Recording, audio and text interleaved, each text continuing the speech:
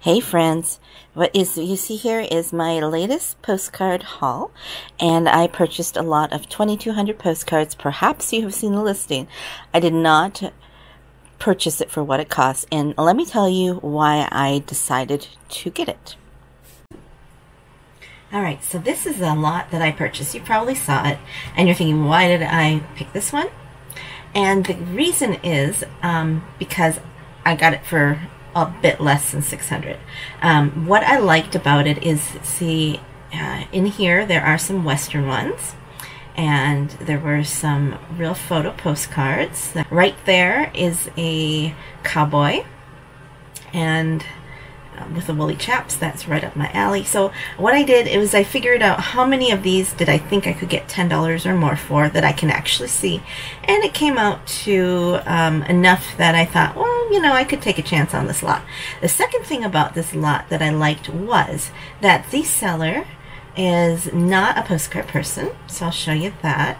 This is their shop. They have 136 items, and so most of this is lots of things. So they don't really sell things individually.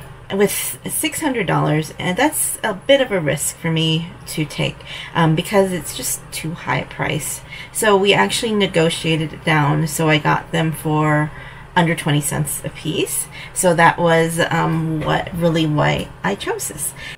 So the box arrived today, and they packaged it really well. I'm never really sure when it's non-postcard sellers, but they do sell other things, all in plastic bags, and I sorted them out in one day. Now that I've done this a few times, I kind of know what I'm looking for. So what I have here is the first section here is what I'm going to put in my antique booth. I'm not sure if I'm going to put the oversized ones in my booth or online. I'm not sure. And then I have it sorted out by the ones in categories that I think I can get $10 or more for. And then I have put aside some linens because there is somebody who wants my linens in good shape in certain categories, and we're going to swap some postcards, so I've been saving some up for him. There were a lot of correspondence in here about this lady who did these postcard exchanges. So that's this back here, and then all the way up here are postcards that I know were sent to her from somebody else, like postcard collectors. So we have things like thanks for the card, and then here's some cards. There's a lot of them who say, hey, I saw your name in this publication or something. I got your name from a card chain. But, you know, I'm just going to lot up whatever is not in the other categories into this one. And so there's some interesting, I mean, there's some good ones in here. I think somebody could still do well with these postcards. Just to give you an example of just a few of them out there. There's lots of capitals and stuff and views and things like that. So anyways, that's that lot. And then the last sections here. These are standard ones that I really don't want to list individually that didn't fit in the other categories. So I'm saving them up for a large lot box. I've got a bunch of things here that will be for bonus cards or scrap. One of the sad things is that there was, because this was not a postcard person, I got a lot of different things. There was a lot of trimmed postcards, and even some real photo postcards that were trimmed. And they also had some basically scrap. So let me pull out the scrap pile here, show you. So what I mean by these are just scrap. I'm going to do a lot of scrap stuff. Yeah, like, you know, you wouldn't ever want to sell that. This is just a back. Maybe I'll just throw that one in. But I mean, here you can see there's a hole here. And just like, see, these are just like, I wouldn't sell that even in my booth because it's dirty. But maybe you could cut this guy out and do a craft with it or something. This was a real photo postcard. I don't know, maybe I should just still sell that as a photo. Maybe I will, because it's a neat subject. I have the last category is this, and these are the ones that I want to list first, and I'll show you why. Okay, so here's what I got.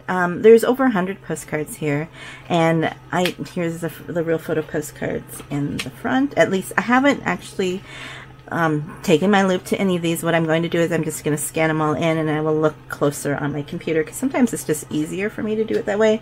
I showed you that in a video a little while back about how to tell once you scan them if they're real photo. And I find it a lot easier to just scan a whole bunch of postcards and then look them up after I scan them. It's just the way my process works. And one of the suggestions about one day when I asked what should I do a video on, and I said, and somebody said, well, what's your process? So I might be doing that when I have a little more time to think through and show you how I'm doing it now, because it's different than it was a year ago, of course. You know, if you're not changing and improving and tweaking your business, and if you're just staying the same, you know, you might not be moving forward as much, unless you have an excellent system that is just like so perfect, which is not me. Okay, this was a cool one. I'm not really sure if this is tragedy or just a bunch of junk. Or, oh, maybe it derailed. This isn't a wheel. You guys are probably going, Julie, it's a train wreck. Yeah, did I mention it's 2 a.m.? Okay, there's my excuse. I couldn't get to sleep. It's part of autoimmune issues. Sometimes I'm up till 2 and 3 in the morning, and I don't know, still don't sleep in as much as I should. But I am fortunate that I can sleep in mostly if I need to, and just adjust my schedule that way. And that's why it's kind of hard this is why I do this. It's because it's hard for me to hold a regular job because of all of the weird health things that pop up all the time. It's kind of cool one. This is a familiar bridge. Some of these ones are not like rare, like the touristy ones, and maybe $5 to $10 for these, but something like this might be good because it's an old street view. And then, oh, this is just a real photo postcard of a piece of art, but I've sold them before, so who knows? I don't know what this is about. Shrine or something, my guess. Some of these were trimmed, so I might just lot up the trimmed ones together. We'll see. It's just kind of sad. Haycock Mountain. I'll have to look up where that is, or I could look at the back. Looks foreign. I have sold a similar one like this for around, I think it was 30, 35 or something. So that's why I say, you know, average 10 because of things like that. Here's a nice one with a pool, country club, but it is trimmed. So if there aren't any other like it, then it's okay. But if there are tons of these, then I don't know. Sea lions, not a common thing. It's a pretty common thing, I should say. Some kind of sanctuary service. That's not, these are nothing special, but they're real photo postcards, so they get a little bit more than the average. And I like having a lot of real photo postcards. Sometimes these old nondescript views of things like this, like the lake. I had a bridge that went for, it was just a bridge, and it went, an old one, and it went for quite a good amount. Wind River Canyon, Wyoming, I love that area. So there's a couple of Wind River Canyons. I'll probably just put them together because it's not anything particularly rare. And they're, here's another one, Thermopolis. Here's Havana, Cuba. And the nice thing about this is it's made in the US because it's doesn't have the foreign wording on it. So yeah, unless you want to correct me on that one. Here's a nice old street view of Mexico. Mexico does all right for me.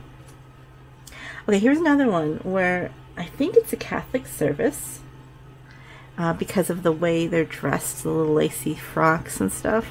And like a funeral? Is it a funeral or is it? I don't know. So if you have any idea, I would love some help with that one too. And here again, they thought they were being clever and they trimmed it, and they trimmed around the word. At least they left the words. But now it's like just lot those three up together probably, and just, you know, it's just the way it is. Yeah, that's why it takes my average down.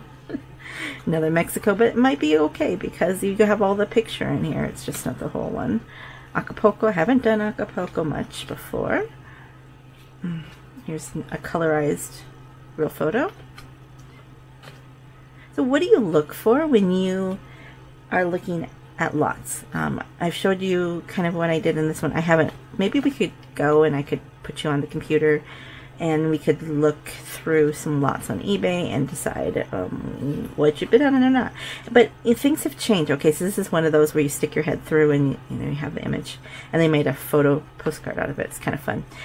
So what I looked for a year ago is different than what I look for now.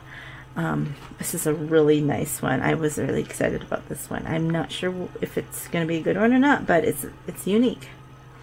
What I looked for before was a lot. I really liked the divided backs, undivided backs, the street views and stuff. And since in the years since, I have really gone with trying out different things. So this one's a really nice one. She's very pretty. She's got a pretty dress, gauzy here, or I don't know what you call the fabrics. I'm not a fashionista, but she's got this wonderful big hat too.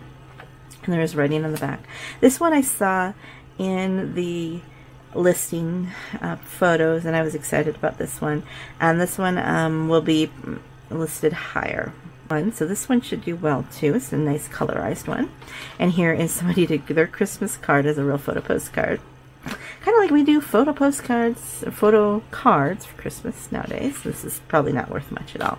And then I pulled out a few other ones, and okay, I went through 2,200 postcards today, so don't judge me too hard if you go like, what in the world, why did she pull that out? I pulled these out because they were the same subject. They were the Ripley's Believe It or Not at the what is it, New York World's Fair. So I want to do research on them. I think that's why I set them aside. And they go for anywhere between 5 and 12, maybe 15, depends on the subject. So I mean, that could fit into my average of $10 a card. This is a cool one. We've got Easter with flocked. You can see their flocked outfits on there. Anthropomorphic. Pretty cool. Oh, this one. Looks like a postcard, but look at the back. So is this not a postcard then? Let me know. Have you seen this before? No. So let me know. Is this a postcard? We've got an voters meeting. Got a couple texts here. This one has... Oh, I got these upside down. Okay, full confession here. I did this whole thing before with you, except you wouldn't know it because I forgot to push the record button. Did I tell you it was 2 a.m.? Here is a World's Fair Anheuser-Busch, a folded panorama. What do you call this? Do you call it folding panorama? Because you can't fit all those words in the title and get Anheuser-Busch and World's Fair in there. Here is one of a tornado, and it is kind of in rough shape, but hopefully that tornado is rare. I like to put Yellowstone and West stuff up quickly. This is different than normal.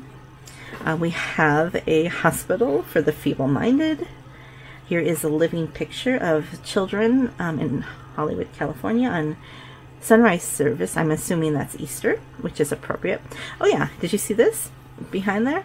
Okay, so I got really excited when I saw this. And remember my last issue with a Halloween postcard that I tore the corner off? Well, I didn't tear this corner off. It was already torn off for me. So this is probably going to end up as a $25 postcard probably. And then I wanted these listed first because of the holidays coming up with the summer starting. Patriotic. We've got a couple Decoration Day coming up. And here's the tuck. This one has a tear, so let's hope this isn't a common one. Another Cook's Exhibit World's Fair. I haven't seen this one before, and it's a private mailing. Of course, it's not really saying a lot if I haven't seen them before, because like I said, I've been doing this less than 2 years. There's so many of you guys that are more experienced than me. That's why I'm hoping you'll help me. Advertising. And Washington's birthday. I want to put that up quickly. I haven't seen Washington's birthday before.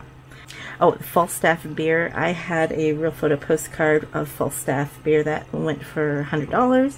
This probably won't get $100, but I'm hoping it will get, 20, 30 or something. Another of Memorial Day coming up. I just want to get those holidays that are coming up out quickly. And then these two are mine because they are spinning wheels. I have over 100. And keep in mind, some of these were trimmed. And then I had some other ones too that I don't know where I put them right now. So if I get on average $100 or $10, it's about then it's like $1,000 right here, plus that other little stack I can't find right now, which they're not really special, they're just fast sellers that'll go for over 10. You want me to update you? Because I can try to keep track of the sales on this if you want me to see when I break even on this. Let's do that, okay? I'll just concentrate on just working through this instead of my other ones that I'm working on, and just get those listed and see how long it takes to get that profitable. So let's do that. So thank you so much for watching, guys, and I hope you have a joyful day. Goodbye.